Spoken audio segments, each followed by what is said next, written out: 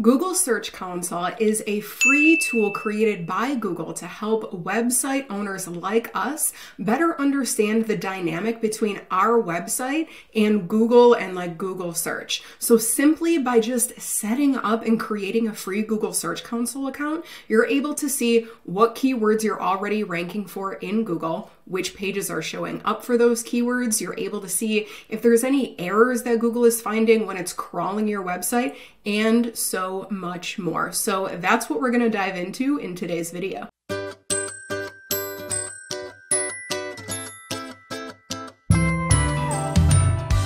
What's up, y'all? Welcome back to my channel. If you're new around here, I'm Mariah from MariahMagazine.com, and on this channel, I help simplify things like SEO, websites, tech, and I dive into tools and recommendations to help you grow your online business in a way that works for you. So in today's video, we are going to be diving into Google Search Console. And I'm laughing because I'm going to try to keep this video as beginner friendly as possible.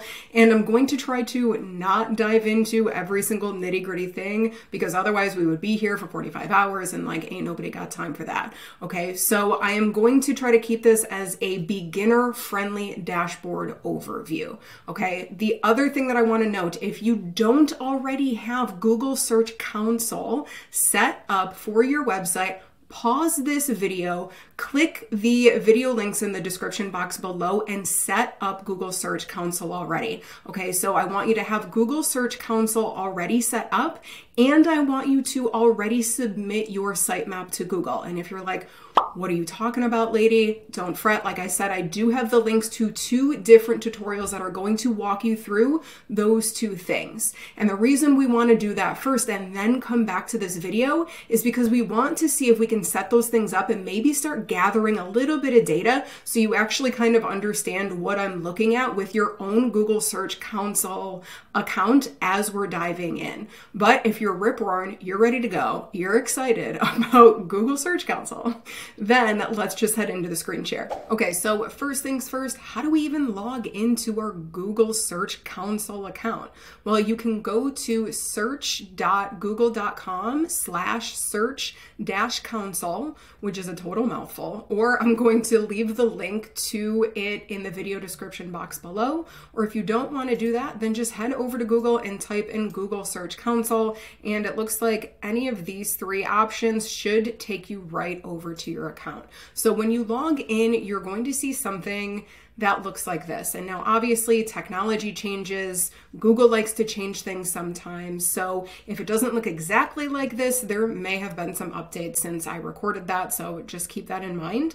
The other thing is that you might see different things on the left-hand side here. This will depend on what type of website you have. So if you're selling things online, if you have an e-commerce shop, you might have more things under shopping or products or something like that. Okay, so just keep that in mind that this will be different depending on what you got going on your website. But I'm going to dive into the basics so that you feel a little bit more comfortable diving in and kind of exploring Google Search Console on your own. If you're logging into this account and you only have a couple minutes to kind of take a look at data and stuff, a really cool place to start is right up here. You can see your Search Console Insights. So click on that and a new tab is going to load. This is basically a snapshot of your Google Search Console data. So you can see a whole bunch of stuff happening. This is actually not a new website. It's definitely not. It's an old website. Haven't added a blog post in a really long time, but if you're adding content, you should see some stuff popping in here.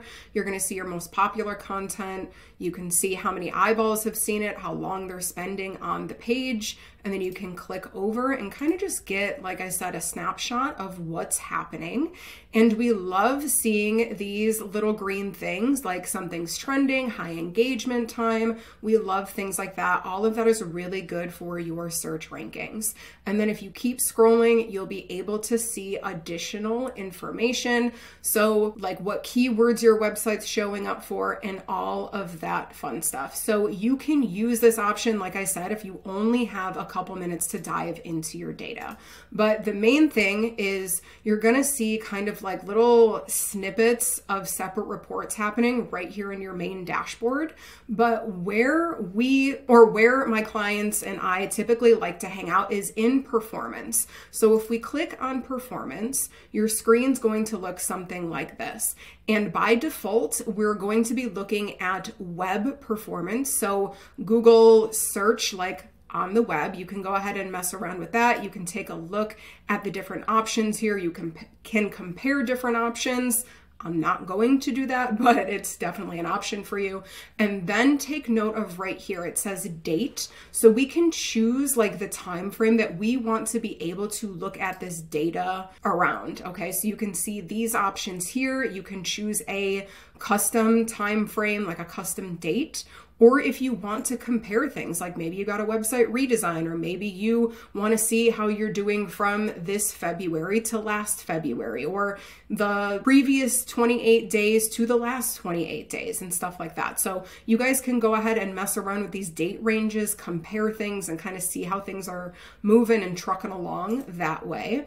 But for simplicity purposes, I'm just going to keep it like this. So then you'll see right here, we have total clicks. So total clicks, how many people clicked over from Google search web results in the past 3 months over to my website.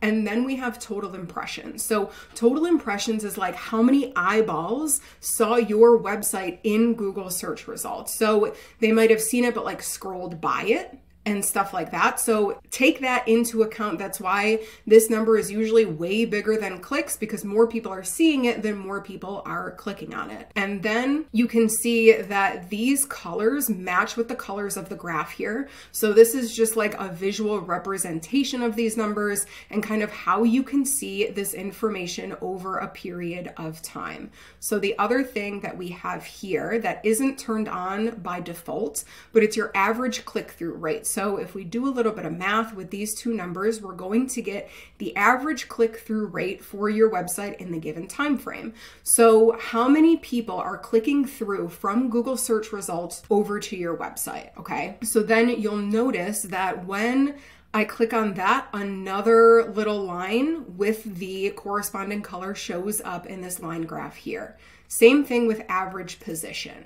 Okay, so when you click on those things, they not only show up in the graph here, but when you scroll down, they start to show the data in the table down here too. So if we don't click on those and we scroll down, you're only going to see clicks and impressions. So this was a thing that was really confusing for me when I first logged in. I was like, wait a minute, how do I actually see this data and all of that? So hopefully that's really helpful, because it's not something that's intuitive when you first log in. So if we continue to scroll down here, I'm actually just going to leave these checked.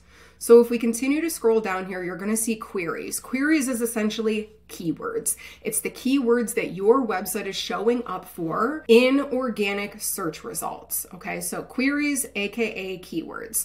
So these are all of the queries, and then we can see the corresponding numbers to each of these queries. So this is the position. Typically, there's around 10 organic search results per page. So if you're seeing a number less than 10, you can assume that you're on page 1 on average. I say on average because depending on people's locations or depending on certain things, you might show up in different positions for different people depending on their search history and things like that. So Google Search Console is showing you an average, which is why you see like a point here instead of just a number 5, because if we go to Google search results, there isn't a position 5.2, but I just wanted to explain like where the heck these decimal numbers come from. So it's an average overall. Okay, so we want to scroll down here and we see the top 10 results here, but you can go ahead and you can add more if you'd like to. So we can see the top 100. And then you can also, if you're being found for a lot of keywords, you can start scrolling over and really get a really big picture of like every keyword that Google is associating with your website. But notice once we start getting into these other pages, it's like we ain't getting no clicks. There's very low impressions. You know what I mean? Stuff like that. So I'm going to try to keep this a little bit more simplistic when we're looking about it here. And then you can also click on these things and just have the data be organized by the top impressions, by the top clicks, by the top CTRs. So you can see how this data is kind of changing depending on what I'm choosing to prioritize right here. So that's usually really helpful. And then the other thing is that we can come over here to pages and look at this data on a page by page basis. So we can see the different URLs on this website, and the top performing ones are blog posts. And so we can see on average, this blog post is showing up on page 2 because, like I said, there's usually around 10 organic search results per page. So 14.1 would mean it was on page 2. So we can click on the page itself, and then we can go over to queries and we can see what keywords are driving traffic to that page. And we can see those specific positions here. Okay, so we can get pretty detailed in this information, y'all. Okay, so we can see the keywords associated with specific pages. And so if I don't want to do that, I'm going to click out of there. And we can do the opposite too. So you can also click on a keyword and then head over to pages and see the pages that are associated with that specific keyword or query. Okay, so that's a fun way to kind of take a look at this data too. And then if we keep hanging out here, we can also see our data depending on countries, depending on devices, depending on search appearance, if you have anything there, or depending on certain specific dates to see if one date you had better search results than another one. So all of this information is really fun to kind of play around with and just, like I said in the intro, like get to know the dynamic between your website and how Google sees it. So the other thing that I want to point out here is that you can click filter rows, and then you can filter the data that you're seeing depending on what you want to see. So if we go ahead and click on position, we can choose to show numbers or pages or queries that are greater than 10 and then click done. Now I can see either keywords or pages that are not on page 1, that aren't associated with page 1, because I'm only seeing positions that are greater than 10, that are greater than what typically shows on page 1 for organic search results. Okay, so we can come over here to pages and we can see like this page, like I said, hanging out on page 2. So this would be a really good place to hang out and be like, okay, if this page is showing up on page 2 for, let's just say, this specific query, because you'll see that it's position 60. And I really want to prioritize this keyword, like this is the keyword that I want to show up on page 1 for, then that would be a really good place to start re-optimizing that specific page for that specific keyword. So hopefully that wasn't too wordy for you. Hopefully that made a little bit of sense, but this is kind of how you can start using Google Search Console to improve your organic search rankings, because you're getting familiar with your data, you're getting familiar with which words Google is associating with which pages on your website, and do you like those keywords? Do you not like those keywords? Would you rather prioritize another keyword?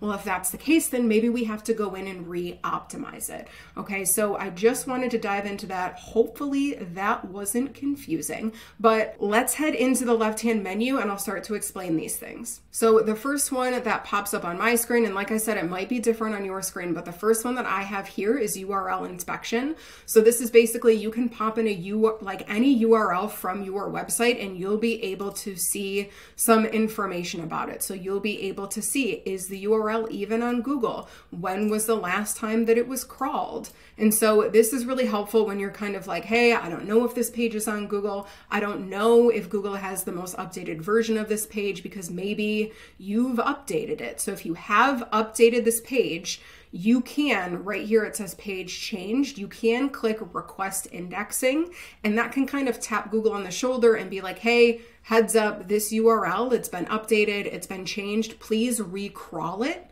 And so that can maybe improve your search rankings if you've went in and, like I said previously, like maybe you've re-optimized a page, maybe you've updated it, maybe you've added things and stuff like that. So the URL inspection tool is really, really cool to be able to see specifically what's happening on specific pages versus like your overall website. And then the next section that we have here is indexing. So when we click on that, we'll be able to see how many pages on the website are indexed. So if a page is indexed, that means that it's able to show, like Google knows about it and it's in Google's big filing cabinet. If a page isn't in Google's big filing cabinet, then it's not going to show up in search results. So usually when people see this, they start to freak out and they're just like, well, not all of the pages on my website are indexed. Not every page on your website will be indexed. Not every page on your website is meant to show up in search engines. So seeing a difference in these numbers is totally normal. We just want to make sure that our priority pages, like our blog posts that we created to target a certain SEO keyword on, or our homepage, like we want to make sure that the pages that make sense for our keywords, we want to make sure that those are indexed. But looking at the rest of this data, just know, like the question of, do I have to do anything about this? It all depends on context. That's why I said I'm trying to keep this like beginner friendly because there's so many nitty-gritty nuances about things. But basically, if we want to see information of why pages aren't indexed, you can hang out and kind of check these things out. So some things have been crawled, but they're not indexed. So Google crawled them and they were like, hey, this isn't really important to us. We're not going to index it on Google. So you can click on it and you can scroll down and you can see here that like it's different versions of my pages. Like these pages, for example, I don't need them indexed on Google. I don't want them showing up in search results. I would rather my blog post URLs, my homepage, a services page, a product page, a collection page, not these weird versions of pages. Do you know what I mean? So like if you're seeing this stuff, we have to use like context and critical thinking to be able to understand if there's anything that we have to do with them. Okay, so you can go through and you can see like these pages were discovered, but they're not indexed. So Google knows that they're a thing, but they're not actually in Google's filing cabinet. I'm looking at these. Yeah, I don't want my checkout page. I don't want an account page. I don't want the shop page, but this newsletter page, maybe this is a page that I do want showing up on Google. But now I'm looking at it and absolutely not, like unless I updated this ain't the best solution to no problem. So I'm going to ignore that. But if you do see a page that's in here and you're like, wait a minute, I think that this page is a really good solution to the problem, then you can do kind of what I already said and come in here to the URL inspection, pop the URL in here, click enter on your keyboard, and then request indexing, like that button that we already saw right here. Okay, so that's what you would do if you see some things that are either crawled or discovered, or you think these errors are not correct. You can go ahead and use that URL inspection tool to see if Google can recrawl it and hopefully index it if you think that Google made a mistake or if they skipped over something. Okay, so there's other things in here excluded by no index tag. This is usually like a privacy policy page or different versions of pages. And so, yeah, I actually don't want these pages to be indexed.